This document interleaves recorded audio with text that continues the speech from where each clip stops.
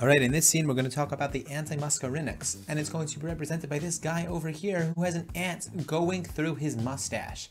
Anti-mustache for anti-muscarinic.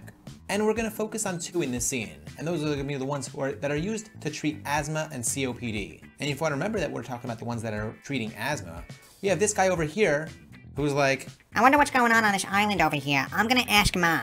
So he wants to ask Ma. Ask Ma for asthma. Okay, so let's take a look at what's going on over here. So here he notices this tie and this eye on the tropical island. Tie and eye that are tropical. Tie that's tropical for Tiotropium, and eye that's tropical for Ipratropium. Tiotropium and Ipratropium are muscarinic antagonists, as we mentioned.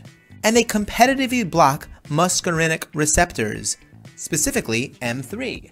That's why we have this tree back over here. But interestingly, it's not a regular tree. It's actually a broccoli tree. A broccoli tree that's very bronchodilated.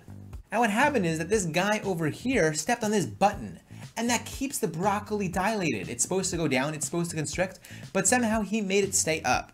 And that's what muscarinic antagonists do. They prevent bronchoconstriction. We made the tie a little bit longer over here to help us remember that tiotropium is long-acting. And as a muscarinic antagonist, we have this cactus down here to help us remember that dryness is an adverse effect.